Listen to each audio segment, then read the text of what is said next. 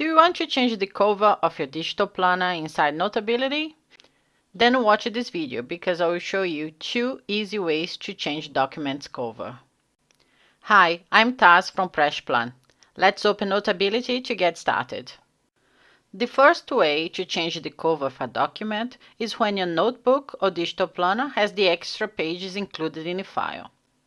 For instance, this blackout notebook has 4 covers for me to choose from.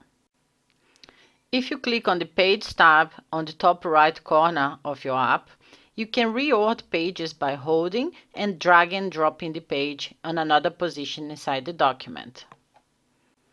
So to change the cover here, you have to drag and drop your preferred cover to the first position of the document. And now you should have a different cover for this document.